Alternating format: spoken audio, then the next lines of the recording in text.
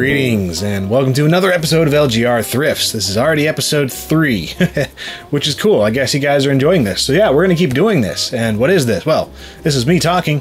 This is also a series where I am going around to local and not so local thrift stores, going thrifting, looking for anything really of interest, mainly old games, PC games, computers, electronics, anything like that, and yeah, just documenting that, because why not? So yeah, let's see what we got today.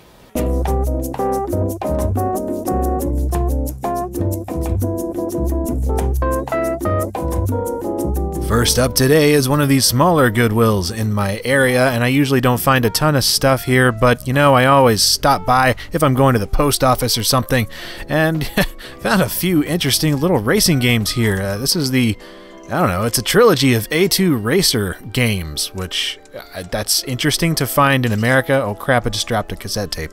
Also found a copy of Windows XP Professional. It's got the serial key and all sorts of stuff in there, which is cool. And a copy of DDR Universe 3 for the 360, but it was like $25, and yeah, I don't even. An interesting board game, Who Do You Do? The game of who you would do if you could. Jesus. Looking over in the housewares section, I normally don't expect to find anything, but well, then I run across this here. This is it's a Nintendo Entertainment System for $5, and it comes with an NES Advantage and some cables and stuff. No controllers, no games, but for $5, yeah. Moving right along to probably my favorite Goodwill in the area. Oh, what did they do? Oh no. Well, apparently they're expanding it. That's cool, but man, it's looking pretty harsh at the moment. But let's just go inside, because inside it's okay. Over near the computers, we've got some software and some other junk just kind of thrown in here. But see, a couple Wii games caught my eye, but then they caught the opposite of my eye. Ran across this game with interesting artwork that looked like Hard Ginger, it's Harbinger, and a copy of The Sims 2 for the Nintendo DS. That's pretty neat. On the other side of the same stand, I found a copy of AVP2 Gold for PC. It's got some stickers, nothing a little Goo-Gone won't fix. Found this whole box of Ubisoft USB webcams. I don't know what these are a part of. If anyone knows, let me know, because they had a ton of them here. Had some decently priced game console bundles here, PS2s, an Xbox, couple PS1s, several PS2 bundles actually. Some of these were not badly priced at all, at $25, but I already have a PS2 Fat and I just don't care for any more. If they were slims, it'd be a different story. While I was looking around, they actually brought out some more PS2 games in that same section. Found Resident Evil Code Veronica X, X-Men Next Dimension, Need for Speed Carbon, copy of Blood Rain, which didn't have the disc in it, God of War 2, Mortal Kombat Deception, Chronicles of Narnia, which you don't care about, didn't get it, and one or two others in here too. And of course, always looking in the board games, because I like to look for big box PC games and software. Even though I didn't want this Adobe Photoshop Album 2.0 thing, I did run across a copy of NASCAR Racing 1999 edition in the big box. I'll take it. Wandering around the houseware section, and wow, somebody just completely unloaded all of their trophies and like various awards. Man, this person played a lot of sports. Or maybe a school just got rid of their trophy cases. Man, I don't even know. This is ridiculous. And looking through the electronics, as always, just looking for anything interesting, any weird consoles, or maybe a Laserdisc player or something, I don't know, anything. But not really much of interest, either stuff that I already have or just don't really care for. It's always interesting to just look through this, though, because I found some really odd and little unique things in here. This is kind of unique, though. This is a Windsor radio that's shaped like an early 90s computer. I was intrigued, but I mean, $4, whatever, and it's a radio. I just don't really need radio. Ah yes, wireless sports. Do you remember this console? Definitely not ripping off anything by Nintendo or anything at all like that. I mean, this is very unique. Pretty sure it was the best-selling console of all time. And on the way out of the building, I actually noticed they had a player piano for sale.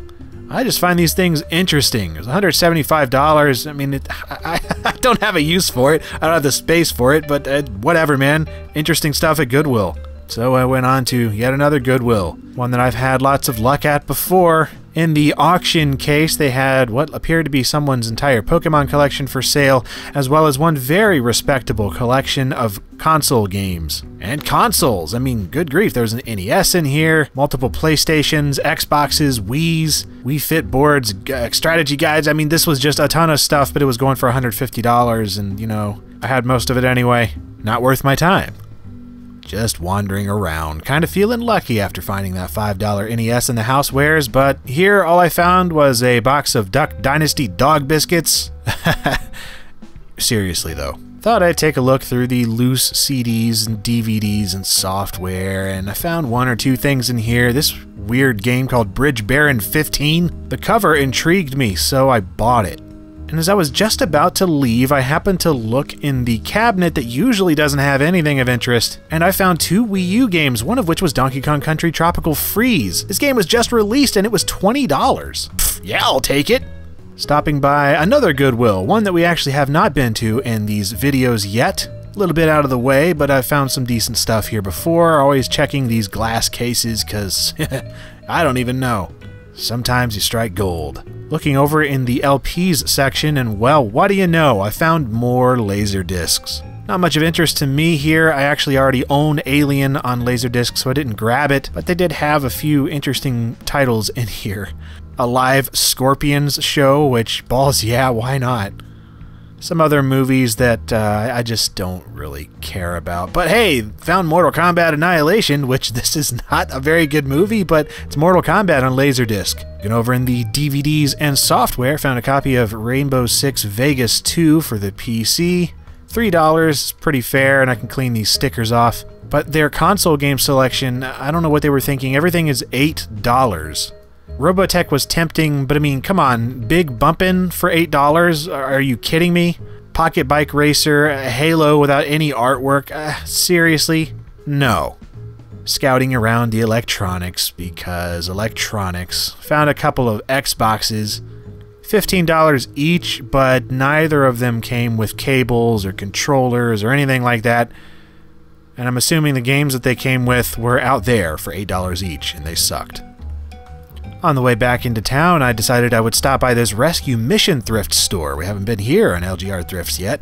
And this is just kind of a free-for-all thrift store. I mean, just about anything you can think of is in here somewhere at some point or another. I haven't had a ton of luck buying things here, but you do find an interesting thing or two on occasion. Here's this Sharper Image Design CD player that just intrigued me with its design in a sharper image, perhaps. Didn't buy it, but I don't know. I like fiddling with it. A few printers, a bunch of cables, some keyboards and scanners and joysticks and ceiling fans, rotary phones. Just a bunch of crap all over the place. A mountain of CDs and LPs and VHSs. One or two things of computer software, a game here and there, but it's either stuff I already had or was not interested in. But this is more my style. This glass case on the way out of the store had some intriguing PC titles in here. A big box copy of Stronghold, which was unfortunately completely crushed, or else I would have bought it. A couple Star Wars Lego games, which I ended up grabbing since they were boxed. And as I was looking at some of the loose games, I noticed this NES in a basket just sitting there. It was priced at $30, came with a bunch of stuff. The lady just gave it to me for $15 because it had been sitting there so long, so of course I got it. And since I was feeling lucky, I hit up a place I normally don't, and that is a local pawn shop. Now these completely differ from thrift stores in the fact that they will pay you for the items that you bring in. But yeah, a lot of the same kind of fare though, just more of it. DVDs, Blu-rays, and DVD and Blu-ray players, TVs, motorcycle helmets, musical instruments, amps, and a big fat slice of America right in here. Oh yes, these people are licensed firearms dealers, and man, Glocks, Rugers, Berettas, hollow sights, laser sights, revolvers, 1911s. You want a friggin' Thompson submachine gun? Here it is. Ugh, shotguns, hunting rifles, AR-15s, crossbows, America! So much I had to go to a baseball game right after this, so I could properly salute Old Glory and eat cheeseburgers. Back to the pawn shop, I did find a bin of PS2 and Xbox games. for 99 cents each. I found some pretty good titles that I was wanting in here. Several of the Ratchet and Clank games, No One Lives Forever, and then I ran across this. This is a copy of Intelligent Cube for the PS1. It was missing the manual, but it had the disc and the back insert. I already had a copy because I liked the game, but you can't just pass this up. Several others in here, a game called Ring of Red that I'd never heard of. El Shaddai for the Xbox 360, that one's intrigued me for a while, and some Wii games even. I grabbed a copy of No More Heroes because Suda51. And yeah, sometimes when I'm out and looking at games that I don't normally collect for, I have to consult a log of my collection that I keep on my phone to make sure I don't get duplicates. Cause yeah, I just don't like to buy stuff and resell typically. And here's the haul for this thrift store adventure. 34 games, 2 consoles, 2 laser discs, a copy of Windows XP, and a bunch of like random cables and stuff. Not bad at all. Came to a total of $148. Quite a few games in here too that I've been wanting to try, and hopefully now I will get a chance to. I still can't believe I found Donkey Kong Country Tropical Freeze. That game seriously just came out. How in the world that ends up at Goodwill, I'm not entirely sure. Maybe it came from Target or something, that happens. Having 2 more laser discs, oh, that's just great. I love collecting laser discs even if they're not the best movies. I love the artwork. And all these PS2 games, yeah, I'm quite satisfied with these. Especially since the majority of them were 99 cents. A few of them are missing the manuals, but the games and artwork is all here and in pretty good shape, so I'm happy. And after just a little bit of cleaning up, I have 2 NES systems, and they both work perfectly. I'm probably going to be selling one of them because I already have one, so I don't know. I don't need 3. And it also came with all of this stuff in the basket. A couple of controllers, some weird third-party one, all the cables needed and then some, and 2 NES zappers, which actually worked out very well since I got 2 systems. And of course, we cannot forget Intelligent Cube. I am just psyched to have found this. Like I said, I already own the game, but I actually got this for the sole purpose of reselling, and it's rare that I do that, but this is just a game that doesn't deserve to be lost in some bin for 99 cents. And hey, I ended up selling it for almost $40. That's it for episode 3 of LGR Thrifts, and I hope you join in next time. And, oh yeah, before I forget, a lot of you guys have actually been asking what I use to record this. And, well, sometimes I just use my phone when I'm just out somewhere randomly and I'm not actually planning to record a Thrifts episode. Other times I use these here, and these are glasses-mounted camera. This is the Inventio HD Pro 1080p set of camera glasses. And as you can see here, I mean, these work pretty well.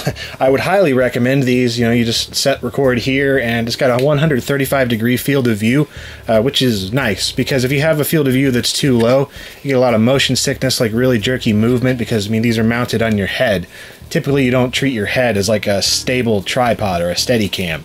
So yeah, but anyway, these are really nice. They're pretty friggin' cheap too, so check them out. I'll put a link to them in the video description. But anyway, that's that, and yeah, that's all. So thank you for watching.